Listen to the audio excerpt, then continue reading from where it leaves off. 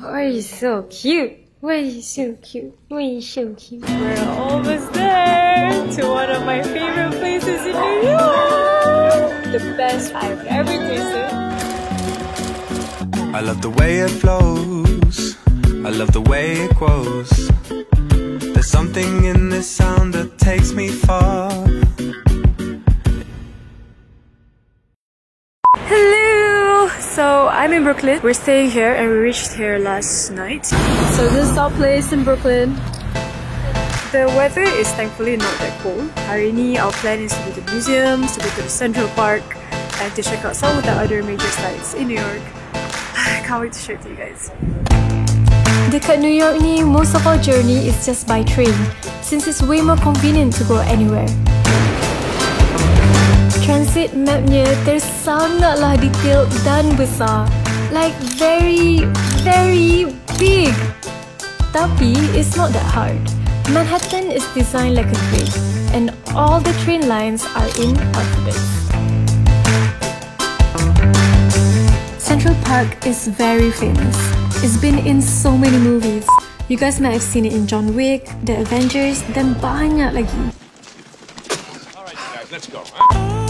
Central Park is so huge. You can't see it all in one day. Memang tak boleh. How huge? It's like 17 kali ganda KLCC Park. Gila. This is Brooklyn Bridge. There's the Manhattan skyline. Halal food kat New York is actually quite easy to get. There's a lot of halal kebab food trucks tepi jalan. But we wanted to explore a bit more. One of the recommendations we got is the Cat's Delicatessen.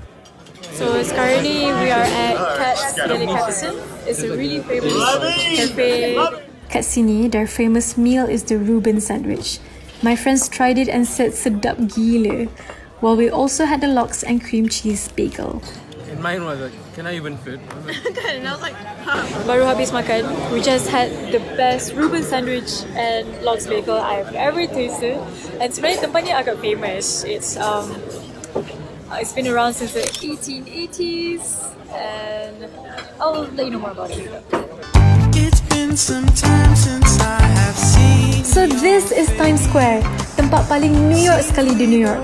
The place is so full with signages and screens and all of the Broadway shows. It's been on my bucket list for so long. It's just a dream come true, guys.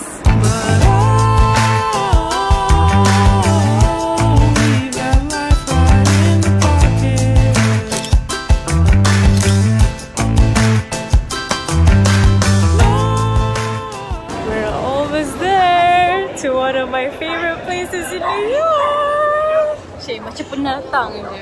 I've been here in my dreams. Look at Calatraver's design. This building is called the Oculus or the Westfield Shopping Center. It's designed by Santiago Calatrava. Sebelum dia jadi arkitek, dia seorang engineer. Tengok bangunan pun dah tahu dia seorang yang teknikal tapi masih berseni.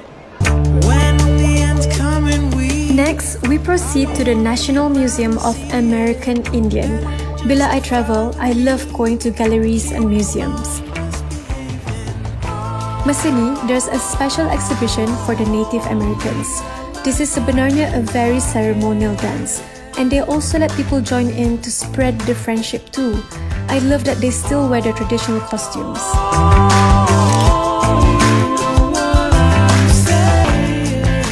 To experience New York is like a dream come true to me. Apa yang korang biasa nampak kat movies, macam tu lah dia. Cuma lagi exciting sebab you're there in real life. Kalau boleh, memang setahun I nak stay sini. Tapi, for now, Alhamdulillah, dapat juga merasa. Can't wait for the next stop, Los Angeles! This is where celebrities live. So yeah, this is like Mukiara. This is like Bukit Damansara.